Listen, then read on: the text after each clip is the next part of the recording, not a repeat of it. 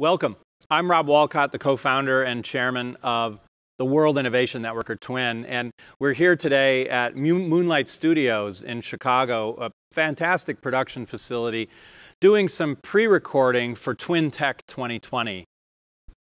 Our tagline at TWIN is never leave serendipity to chance, and honestly, what you're watching right now is a almost completely unplanned segment that in reality isn't really a segment.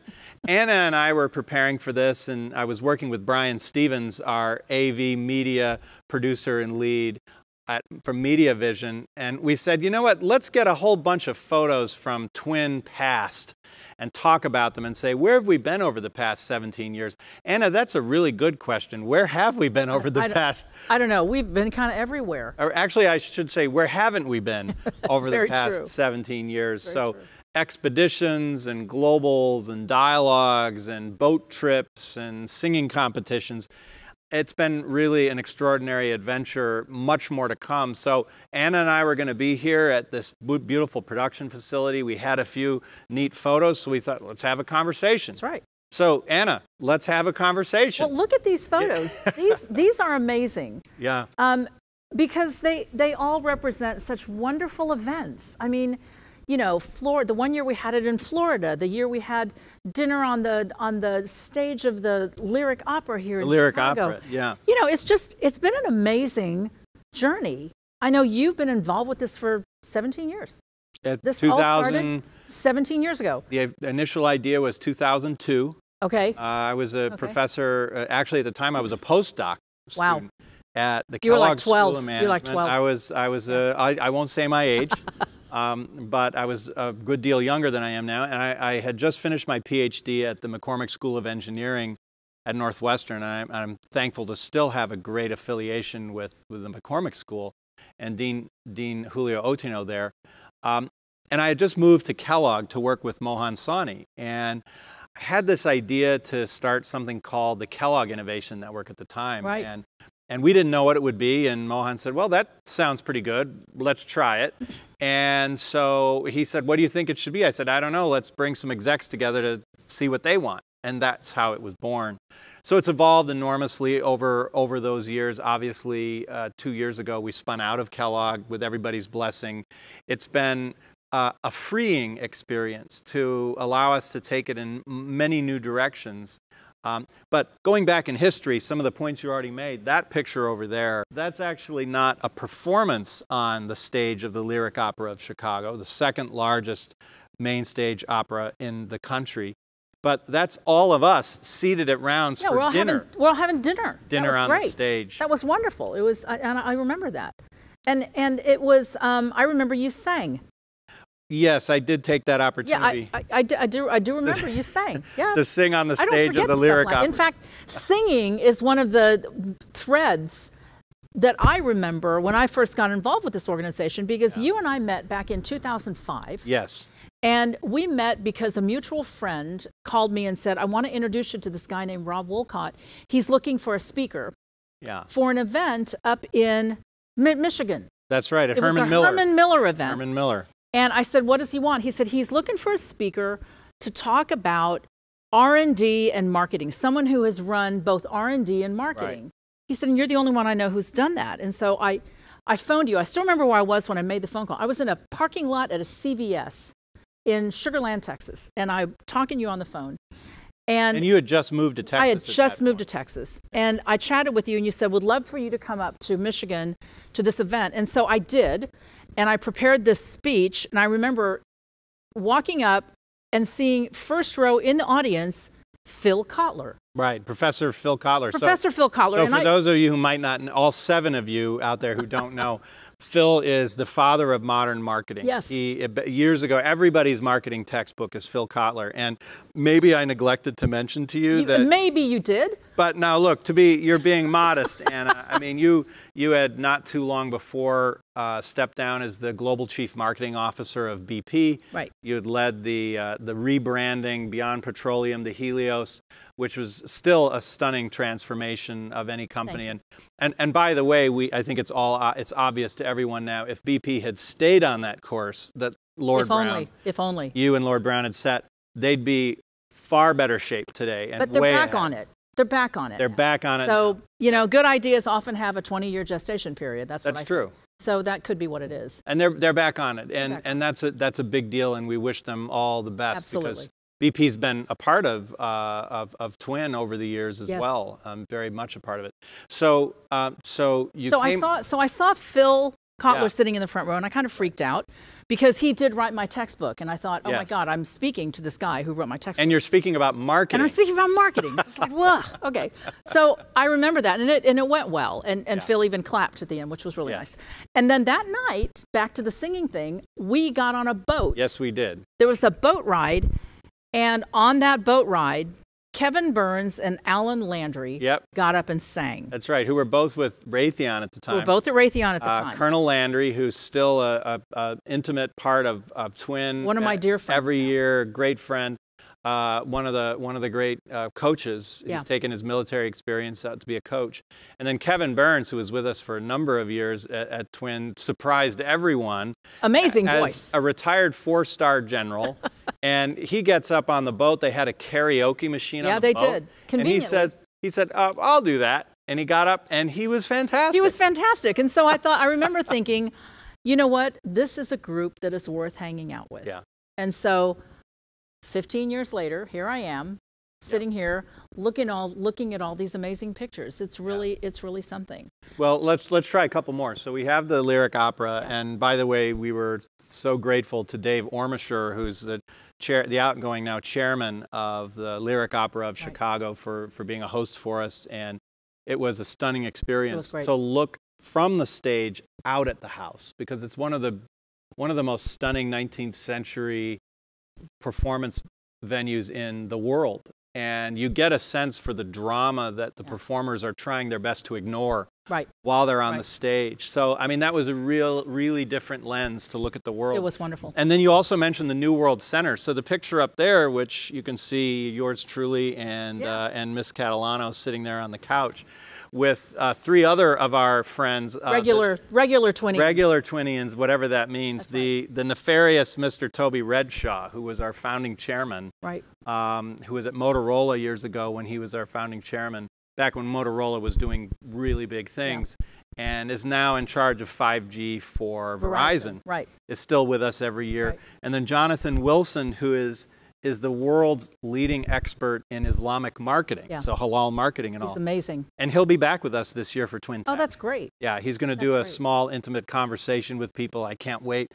And then, of course, Ted Wright, who will also be doing one of those sessions. Crazy Ted. Crazy Ted, We love Crazy Ted. Fizz. Word of mouth marketing, the real word of mouth marketing. Yep. So those 5 people are still together. And this event in 2016, if anybody can see the other picture down over there, gives you a sense of the drama of this venue, the New World Center. Howard Herring is the president there, and was such a gracious host, and he's been back with us a couple of times as well. I saw him last year. He was here at the Harris Theater. He was. And that picture over there, Anna, you know who that is at the stage of the Harris Theater? Yeah. Marshall Davis Jones. He's wonderful. Yeah. He's just brought so much creativity to this group. Well, tell everybody who is this Marshall Davis Jones? Marshall is an amazing. He is a poet. Yes. He is absolutely. He does the most amazing thing. So he will sit through the entire Twin event, the Twin Global event, the 3-day event that we have, and at the end of it, he does a rap for us. He wraps it up with the most beautiful poetry, and everyone is just amazed at how he does it. Because, I mean, he told me, we talked about the process a bit, there are certain modules or things that he can bring into the situation, so he knows how to use them already. But that's only a small piece of it, because you're sitting there listening and you hear quotes from people from that exact event. You hear him referring to a funny thing that happened in one of the sessions. You hear him mentioning someone's scarf that they're wearing, whatever it is, during his remarks. So he really is cooking this up in his head during the event and getting up with no notes. No notes. Absolutely no notes. I don't know how he does it. It's absolute genius. But it is a part of this organization and part of the event that makes it so special, because things like that don't happen at any other events. Yeah. They just don't. Very rarely. They really don't. Well, I mean, one of the most gratifying things for me in addition to we just like having our friends together a couple times a year, right? But to be honest, but one of the most gratifying things for me is when I hear from our twinians that they now are in touch with each other on a regular basis. They're good for, like you and Al Landry have become inseparable friends. And Marshall met Kareem Sharif, a phenomenal investor from Dubai. Right. He and his fund invest all over Africa and India and the Middle East. And they're now in touch every couple of weeks. That's wonderful. They become good friends as a result of Twin. And without Twin, they probably would never have met each other. It's likely they would never have met. And that's the amazing thing about Twin, is that it mashes people together that normally would not come into contact. We do get a lot of mashing together. That's right. There's a lot of mashing. It becomes a big mess. It is. But it's a fun mess. It's wonderful. So where else do we have? Oh, you know, who's that guy in the middle of the screen up there? That's the North and South Pole guy. That's the North and South Pole guy. All right. So also known as Robert Swan. Very good. You got it. You heard it, Robert. You're the North and South Pole guy. Of course. That's, it's like a Rorschach test, right? You see a picture and what do you think of first? Well, but Robert spoke, and I think he was introduced to us by Stephanie Walcott, my sister, who's been involved since the very beginning. But he came and spoke the first time, and my firm Clario has hired him probably 10 times with our various clients, and we recommend him as much as possible. And Emmett Keefe, who's part of Twin at Insight Partners, he's had Robert out to speak for events, and there must be, in the 20 times I've seen Rob Swan speak, probably only one time there wasn't a standing ovation. Oh, he's just a most amazing. And I got to tell you, I don't know what those people's problem was, but I don't either. I don't either. So I mean, amazing. And now his son Barney. Yeah. Barney took a walk to the South Pole with him. He's doing it. Yes. Have you gone on a trip with him yet? I haven't yet. Stephanie has. I haven't either. He's been talking to me about wanting me to go to Antarctica with him, and I'm not sure if I'm up for it. So here's a neat. Stephanie, my sister, has gone. Chris Gould, an executive at Exelon, one of our sponsors and a Twinian now for probably 4 years. He met Rob at Twin and said, "Oh my gosh," in one of his roles as head of sustainability for Exelon. Okay. And he said, "I've got to go to Antarctica." Wow. So he went to Antarctica. And so people meet opportunities like that. And people like Rob Swan, I mean, it's just never leave serendipity to chance. He's one man walking serendipity. He is. He is, absolutely. Amazing. He is an amazing guy. So what else do we have here? Well, you know where that venue up in the corner there was. Oh yeah, recognize that? That was our first lecture room. Yes, our first lecture hall in the business school at Kellogg. Right. Yeah. Northwestern University. Kellogg School of Management. I still miss that room. Yeah, it was. I miss that room because the thing I liked about it is it had tables in front of us, and I could put my notebook and write. It was easier to take notes. It's very comfortable. It's limiting in terms of space because the most people you can have in it is 220. We grew out of it. We grew out of it. And then when the first 2 years, we just had a couple of posters on the wall and a little bit, but then we added lighting, and what you see here is a lot of production. But Brian Stevens and his team really juiced it up. Yeah, they did. Which was great, but we just couldn't get the Twin in there anymore. But you know what? Things change. You grow. You move on. That's right. And so what else do we have? Well, the middle picture here is from Etudes Night. Yes, that's right. I mean, Etudes has been one of the highlights of Twin. It's kind of a jewel in the crown in a way. Kind of. And, our good friend and Jeffrey. We've been with him for years. He's been Where with would we be without Jeffrey Ernstoff and the genius that he brings to our program? And we're all much better for his now wife, Sonia Komen. Oh. Yeah, absolutely. I'll never forget the first Twin Sonia came to, and Jeffrey was so much calmer. I walked up to her and I said, "Stick around. Don't you leave. He's great. He's Brooklyn show business took a deep breath and relaxed a little bit." But, sure. But it was neat too. We went to their wedding out in Connecticut. We did. Yeah. But the thing that Jeffrey has brought through Etudes for us is this really important perspective of the importance of the arts in our lives and the importance of the arts in innovation and how it fires up a different part of our brain that needs to get fired up. And I'm so glad we've been able to retain that. I'm really going to miss it this year. Yeah. in the form that it normally Right. is, because we can't meet in person. But I look forward to the next big Etudes event, Right. because it's always one of the things that is a not to miss. Yeah, so what Anna's talking about is we're definitely going to have the arts as part of Twin Tech this year, but Etudes is Etudes, and we felt that not everything needs to port online. Right. We're going to keep that in the terrestrial space. We're going to keep that in that warm physical space of a theater or a dining hall or an opera house or wherever we have An in-person place. An in-person Right. place. Right. But we're going to have the arts infused in Twin Tech this year. So, for instance, we're going to have, or depending on when you're watching this, we have had a discussion with our great friend Moran Cerf, neuroscientist at Northwestern, and one of his colleagues, Suzanne Dicker from New York University, who's a senior research scientist in psychology and also a performance artist. And they're going to talk about the science of performance and experience. So what is neuroscience telling us about this? And then we're going to be featuring 3 different artists. They're going to share a piece of video content of their work, which is very different than performing live, Right. and talk about why they think this worked, what the experience of sharing something digitally is compared to doing it live, Right. On screen or in person. And so we're going to explore the topic, still bring in the arts, but I want to make sure that we're looking forward to that in-person Etudes experience in 2021, God willing. Yep, I hope so, because there's nothing quite like it. So we've only missed one, I think, and that is that one in the corner there is a tableau from Twin Global 2018 Yes. at the Museum of Contemporary Art. Right. And that happens to be with Peter Boris, who is one of the leaders of PACE Gallery, Right. a global contemporary art gallery. And we had a conversation about why he's in the art space, what it means to him. And we clicked through a number of images. Yeah. One of the exciting things to me was that image of the Academy, it's called, that this is a Renaissance representation of Aristotle and Socrates and Plato and a bunch of Thomas Aquinas. Who's so they who. weren't who's who, but they Right. weren't They all weren't- alive at They the weren't same together. time. Right. Right. And it's one of my favorite pieces, and Peter had actually selected it to share. So there was a real synchronicity there in that segment.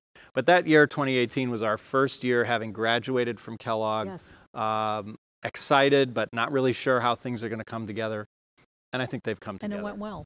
It It did. went well. It did. Thanks to you and so many other of our Well, so many. champions. There've been so many members of the core team that have helped pull this thing together every Absolutely. year, Yeah. and it does take a team effort. But you know, Rob, without you, this would not have happened. And one thing that strikes me is that nobody ever interviews you at these events. You interview a lot of people, but nobody ever interviews you. So let me ask you. I suppose that's true. It is true. Are I you mean, taking the microphone away I from me? am here. I'm taking the mic. Okay, all right. You know, let me just ask you, is this what you envisioned when you started? You know, when you said you started out, you didn't know where it was going to go. Did you have any idea this is what Twin would become? No, of course not. But in that sense, what I did know is I didn't know what it could become. Right. What I had in mind, which has happened, my hope, my aspiration at the time was, I just wanted a mechanism to bring more interesting people, meaningful, ethical, and that's an important point, people together on a regular basis, because I think it makes life better. I think it makes life more exciting, more interesting, and I didn't know what it would look like. Honestly, I started with the corporate community because it's something I kind of knew, I'd understood, like yourself. Yeah. I've been working with, I've never worked for a large corporation, but I've worked with them in various ways as a consultant or a researcher or a partner or a speaker or whatever throughout my career. So I started with what I knew, which were corporate leaders. And I said, if we were to put a group like this together, what would be valuable to you? And they gave us a bunch of ideas. In fact, Toby Redshaw was there that day. There were a dozen executives at that meeting with Mohan Sawhney and myself at the Allen Center at Kellogg in February 2003. Okay. And of those dozen executives, 7 of them ended up being deeply involved over the long term and are still with us today. Wow. So think about like Mark Karasek, Blythe McGarvey, Right. so the Phil Strips. I mean, think of a long list of people that are still with us today. That's amazing. That really is neat. amazing. It's really good. But I didn't know about any of this other stuff. Yeah.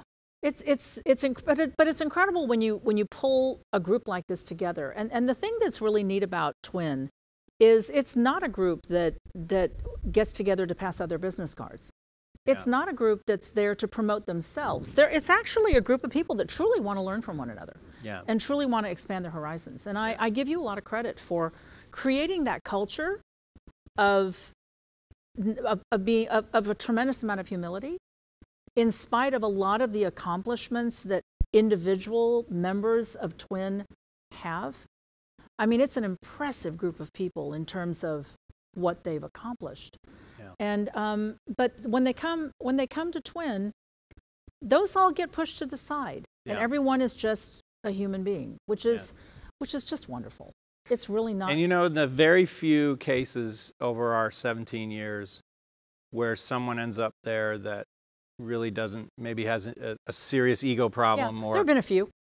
Very few. Not very many. few. Not and many. The thing is, we've never had to do much about it because they naturally just... They self-select. They leave, they go away. Yeah, they do.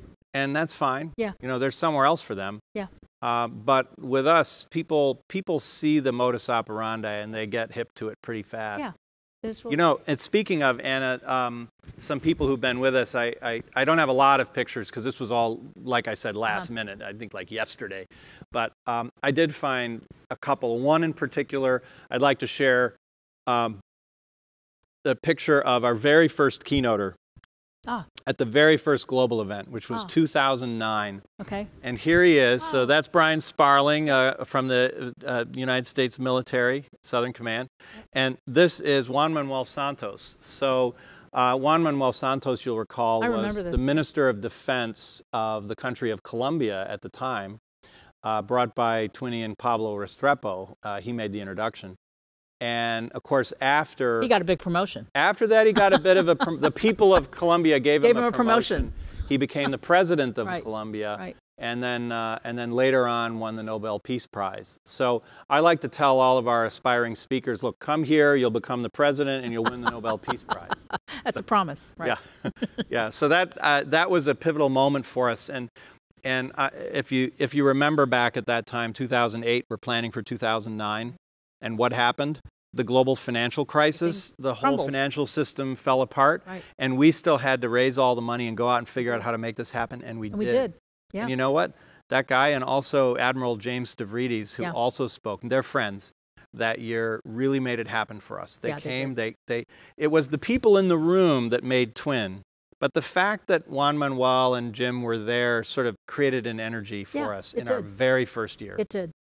And it's carried through to today. It really has. Yeah. It really has. So we have another picture, a very, very important photo that I'd like to go to now. Oh my God. And now, who is that? Well, it's me, and it's Peter. And that's Peter Bryant, our good friend, Kiwi, resident Kiwi at Twin and co-founder. And that is Anna Catalano at her very first Twin event, which was in Michigan at Herman Miller in 2005. And this, you see that look on her face. That's a look of fear. I'm like, oh my God. Because Phil Kotler is in front speaking at this point, and she's thinking, I've got to follow that. What have I gotten myself into? That's great. That's great. So anyway, I just found this. It's great because that picture does represent a lot of what this organization is about. I mean, Peter is one of my close friends now as well.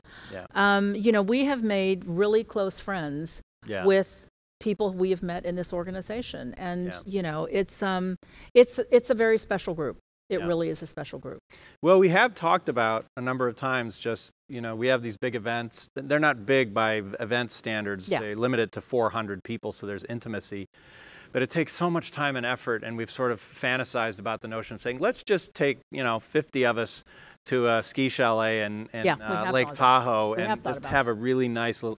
I think, you know, maybe next year, as things start to rise from the ashes of COVID, I think maybe we should plan something small in the mountains somewhere. I think that'd be just great. A small subset and take stock. I think that'd be great. And not worry much about the program. Yeah. And just not leave serendipity to chance. I think that's a great idea. Great. Anything else you'd like to chat about? No, other than, you know, as you say, to the future. Let's keep going. To the future. Okay, so headline in 10 years. Okay. You and I and Peter and everybody are looking back at this. What do we say about this experience 10 years from now? We say, can we believe what has happened in the last 27 years? 27 years. And I say we're going to say, what's the next 10 years? There you go. Always. Great. Anna, thanks so much. Thank you, Ron. And if it weren't a COVID crisis, I'd give you a big hug right Yeah, I know, but we can't do that. All right. Thanks again. That was great.